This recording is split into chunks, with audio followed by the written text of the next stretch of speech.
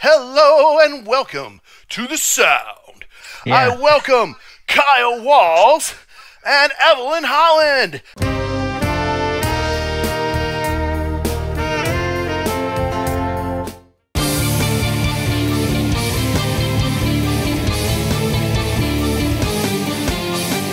So, Kyle, why don't you tell us a little bit about your music real quick here?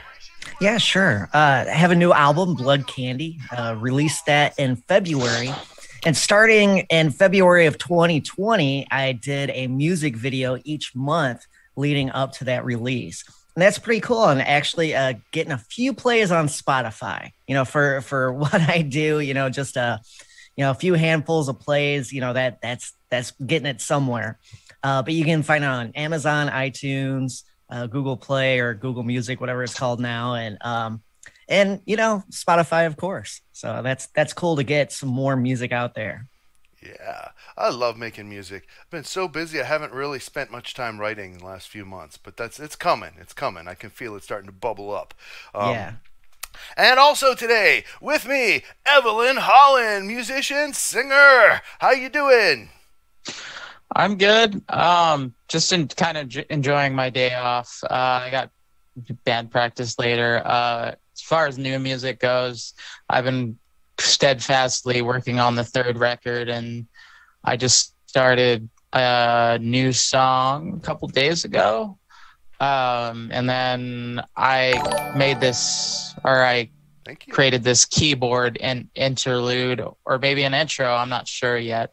I'm trying to produce a better quality with this third record, considering I'm doing everything. And it's definitely more focused than Overlooking the Forgotten, which was released in January, for anybody that's curious. Cool. So, yeah. And what's your website so everybody can find it? Oh, well, it's keysofsolomon.bandcamp.com. And there's the first couple records, and there's a few extra goodies that are Bandcamp only. Oh, yeah. Goodies are good. I like goodies. All right. Well, guys, today is a special day. It was actually technically yesterday, but we're just going to celebrate it today because I was off yesterday. The channel, Mathew's Music Lesson Studio, has cracked 20,000 subscribers. Yeah. Woo! Yeah, a little milestone, so I'm happy about that. And this one is Munajatku.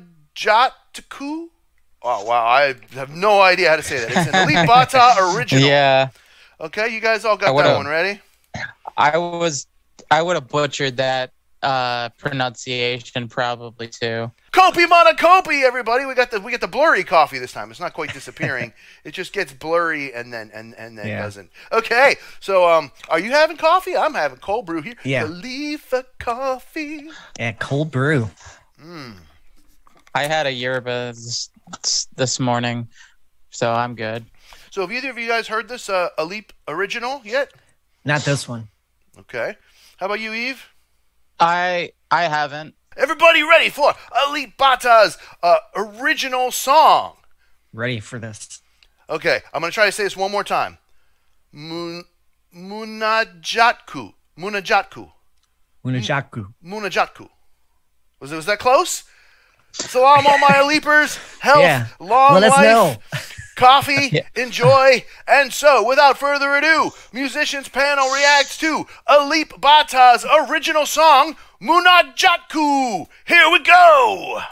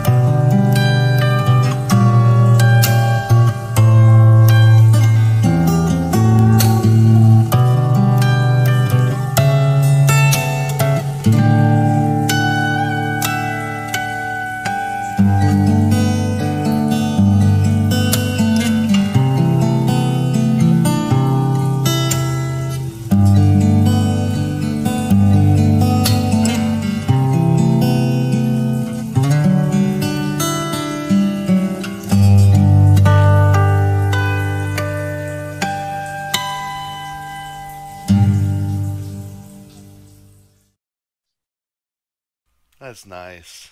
That was fun. I so beautiful. Such a and somebody said in the chat that he wrote that for his daughter. That it's appropriate. Man, all those behind the nut harmonic bends, just so many of them, and they're just so pretty. Like his melody, you know, a full 2 octaves above the rest of the accompaniment, just shining, and it was, you know, so mellow. Just like, and then I love that one part. The chords, the melody chords went in like this, to what I would call it like a Beatley kind of direction. Da, da, da, da, da, da, da, da, da. And then, but then he went da, da, da, da, da, da, da, da, and then he went up after. Oh man, harmonically that was just so impressive. Like I'm not Rise saying and fall. yeah, I'm not saying he was sitting there like, which chord shall I do next? You know, it was just the flow was gorgeous. But like instead of just like either like repeating that descending thing maybe, which you could do, or like just going back to like a more like original thing, he finished the idea by adding that whole second half to it, and it just that tripled the beauty of that bridge. I just, oh man. All right, what do you guys think, man? That was incredible.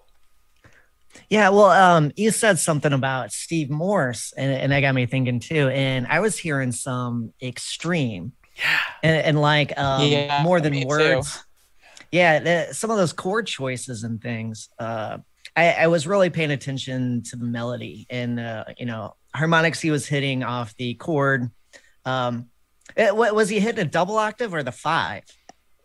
Because I was looking, he was around the 19th fret, and I was thinking, it's like, well, I haven't played harmonics there. I was trying to think where the other, you know, complementary harmonic is off the 19th fret harmonic is the same as the 7th fret harmonic. Okay, so I was thinking it was the 5th. So yeah, so playing the, you know, hitting those different, you know, melody notes off the chords, that was really a smart way to do it. And what you said, that kind of Blackbird-esque chromatic walk down with the chords, that was really cool. And that reminds me of a song I'm going to share with you sometime, of an old St. Louis band back from the classic rock days, Pavlov's Dog, I think. No, Mama's Pride. But anyway, I really enjoyed the melody. That was something, he used repetition well. And like Matthew pointed out, changing up the chords a little bit to add a little surprise to the melody, to add a little interest. Looking at his time, he's right at that Nashville standard of like 3 minutes for a song, you know, just a little bit quicker. And I liked it. I mean, it wasn't as busy as some of his cover arrangements, but you know, that makes sense. He's wrote this for his daughter. He's trying to channel some sort of memories, you know, make something special. And when you're doing it, you don't want a song that's like overly busy with too many things going on. So yeah, this was really nice to listen to. I really enjoyed it. Let's get some more thoughts from you, Eve. What do you think? I liked it. It was very subdued compared to the covers.